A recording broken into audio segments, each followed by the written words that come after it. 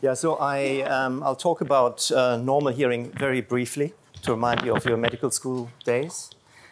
Hearing loss, just presentation, assessment, and treatment, and then have a little case report at the end of this. So normal hearing obviously involves the pinna and the ear canal as well, but the sort of crucial thing is the tympanic membrane, where we sort of really amplify sound from the air conduction part of hearing to the fluid-containing compartments of the cochlea. So here the eardrum is very important, transmitting from a large surface area to a smaller surface area, as well as the leverage system of the ossicular chain to a smaller degree. The sound gets transmitted via the stapes to the fluids of the inner ear. Vibrations of those fluids result in frequency-specific stimulation of the hair cells, and then you get the electrochemical transmission via the cochlear nerve up the pathway to the hearing cortex. And that pathway sort of crosses over, so it involves both cortices. That's all about anatomy you need to know. Now, I will talk about acute hearing loss. So what are we talking about? So I want to keep it quite practical. So I want you to imagine the patients you might have seen who arrived in your practice. And they don't present with hearing loss. They don't say necessarily, look, I've got a hearing loss. They present with a blocked ear, with pressure in the ear, with a numb feeling sometimes. And it's not uncommon. And you examine the patient, obviously, hopefully, and you look at the ear, and it all looks completely normal. Okay, but you need to be careful. And unfortunately, I'm sort of damaged goods because I've seen a lot of bad things happen with people presenting with hearing loss. So I want to start with some exclusions, which luckily are rare. And many of you will not see them, but you need to be aware of them and need to exclude them when you see these patients. So be aware of associated symptoms. So in particular, if there's tinnitus and vertigo, that's reasonably common with hearing loss, but if there are other neurological symptoms and signs, in particular if there's a sort of altered level of consciousness, and in particular if there's associated acute or chronic infection. This is a patient who presented with hearing loss, sudden hearing loss, but also had a background history of chronic ear discharge. This is a cholesteatoma, and this is the brain abscess that went with it. And if you're a careful observer, this is the left ear. There's a brain abscess in the right. So this hematogenous spread of an abscess to the brain with associated edema. Neurological exams are also important because, as you hopefully know, a sudden hearing loss or a unilateral hearing loss can be associated with tumors of the posterior lateral skull base. This is acoustic neuroma. So it's an MRI scan, left ear, right ear, normal on the left. On the right-hand side, you see this big lump that pushes the brainstem to the side. This is a tumor that is too large to observe, which required surgery. Also be aware of sort of simple things. The patient might be on medications. You might have started some Voltaren recently or some other anti-inflammatories, and by stopping them, the hearing loss can improve. It's a sort of temporary loss. But also chemotherapeutic agents can result in unilateral hearing loss. Aminoglycosides are well known to cause hearing loss. In particular, the topical antibiotics, most of them contain aminoglycosides, and some patients just keep on pouring them into the ear with perforations and grommets, and that can result in hearing loss. We've implanted patients who have applied Softedex to both ears for months. And be aware of patients who present after trauma, even minor trauma. They might have been diving, jumping into a pool with some ear pressure resulting in hearing loss. Might have poked something into their ear, might have been on a flight equalizing frequently. And if you don't ask for that, they might not volunteer that, but if you push on the ear, that might result in vertigo, and it might result in nystagmus at the same time, so you need to look for that. So a fistula test is simply where you push on the tragus and cause some sort of increase and decrease in pressure in the middle ear, and that might result in symptoms in this patient. And I mention all of these because these need discussions with the acute team at Auckland Hospital. Next, you need to consider working out whether this patient has a conductive hearing loss or sensorineural hearing loss. This is a bad drawing, but it works. This is the ear canal, eardrum, middle ear with ossicles. If anything goes wrong there, you get a conductive loss. If there's a hearing loss due to pathology of the cochlea or the pathway beyond, you end up with a sensorineural hearing loss. Actually, I need a volunteer, Subesh. So let's assume he's got a right-sided hearing loss. The first thing you can easily do in your general practice is assuming you do a clinical test of hearing. So this is your masking device. You need to mask the other side out and just scratch on that ear. It's a simple test. It's not totally reliable. And you can then present sounds. Okay, so if you whisper from about 30 centimeters from behind so the patient can't see your lips, the patient should hear that if the hearing is normal. If you have to speak with a normal voice for the patient to hear, the hearing is reduced to about 30, 40 decibels. If you have to speak loudly, it's even worse. You've got a severe loss. If you have to shout, you really have a problem. Well done. Nice skin, nice skin. Next, we have the test you all know. You're all familiar with the tuning fork testing. I've got a patient here who's got middle ear pathology. This is one of my colleagues who used to be a registrar once. And she performed a Weber test here, and the patient said she could hear it on the right-hand side. So she's got poor hearing on the right-hand side. The tuning fork is here. She can hear it louder on the right-hand side. What kind of hearing loss is that? Conductive hearing loss.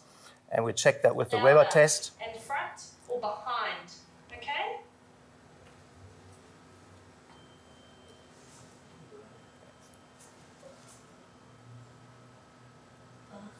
So she could hear it louder behind. The performance of the test wasn't very good, but the result is all right. Okay, so we would have to fail her on this, I think. Tell her that, yeah.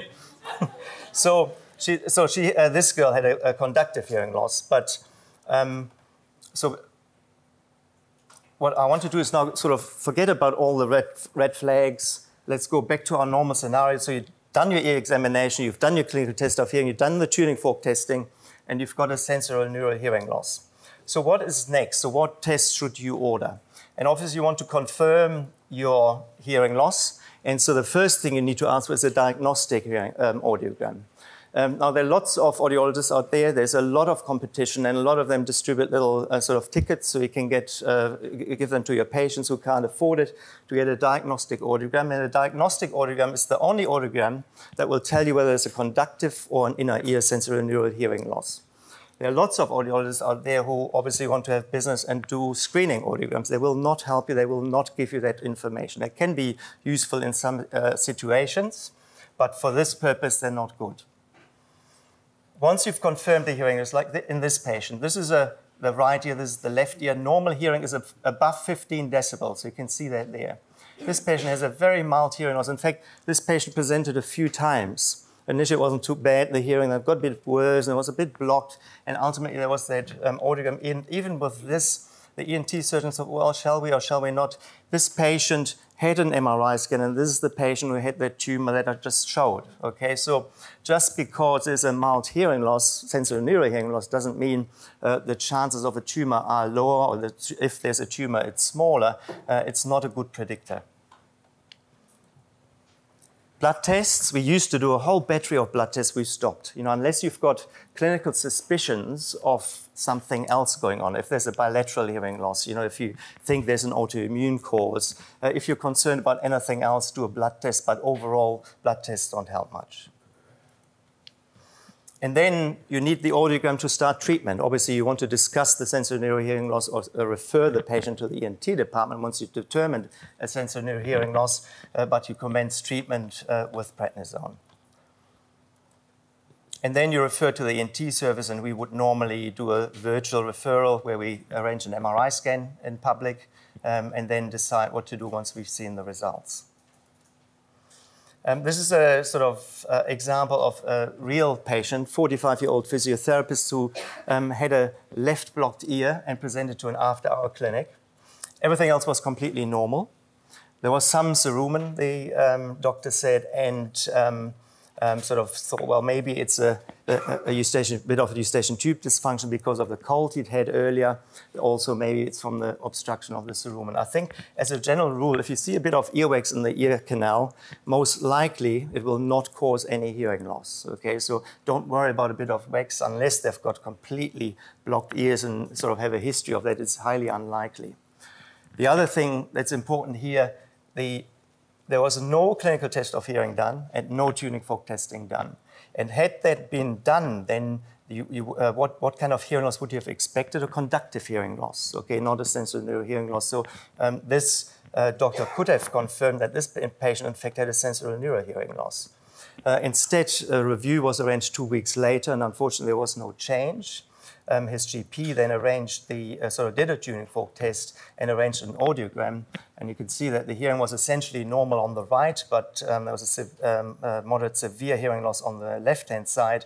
And more so, the speech discrimination was quite poor. So speech discrimination is actually more important than the hearing test itself because it tells you how much the patient actually will understand. And with 50% of the words understood on a test, that means there's a lot of distortion happening. So even if you turn that up with a hearing aid, you just turn the distortion up. This patient went on to have a 2-week course of prednisone. I personally start at 40 milligrams and do it for 10 days, but some people start at 60 milligrams and have a reducing course over 2 weeks. ENT referral was done, MRI scan was normal, and unfortunately the hearing never came back. This patient went to have an audiogram, have a hearing sort of aid assessment, but elected not to go forward. But what might the patient want to know? What might you want to know? So it's a diagnosis of exclusion. If you have idiopathic sudden sensorineural hearing loss, it's rare. It's even rarer that the patient has bilateral hearing loss. If it's bilateral, consider systemic illness, maybe a functional problem. We think it's vascular or viral, we don't know. And the most important thing is to exclude a CP angle lesion, and that's where the referral to the ENT service comes in. Tell the patient that most of the time it improves, but in the third it will not. There are some negative predictors, younger age, older age, with the associated factors, vertigo, contralateral hearing loss, and if there's a sudden hearing loss if there's a sudden hearing loss, it doesn't mean that the other side is not going to get one. I get a lot of patients who are just in fear that something will happen to the other side. I tell them it's just as likely to happen to them as it is to happen to me, and I've got normal hearing, I think. And I sort of encourage them, if there's early recovery, it's a good prognosis. So I asked them all to have an audiology review. Many of them elect not to. Hearing aids do work, unfortunately are not funded publicly and are quite expensive, but worth a trial. There are lots of assistive devices, microphones you could put on the table that communicate with the hearing aid. And if you have a profound sensorineural hearing loss, severe profound hearing loss, a cochlear implant can work even in single-sided deafness, but again, that is not funded. It's funded for bilateral deafness, but not for single-sided deafness. So take-home messages, sort of be aware that the patient might not present with hearing loss. Consider a sudden sensorineural hearing loss in these patients. Remember the red flags. Perform a clinical test of hearing and tuning fork testing, then arrange an audiogram, treat with prednisone as soon as possible, so don't delay. A few days is fine, but 2 weeks is probably not appropriate, and refer for ENT to an MRI scan. And if you want to look up some of the clinical tests of hearing and tuning forks, I published that 2 years ago, and that's all I've got to say. Exactly 10 minutes. All right, thank you.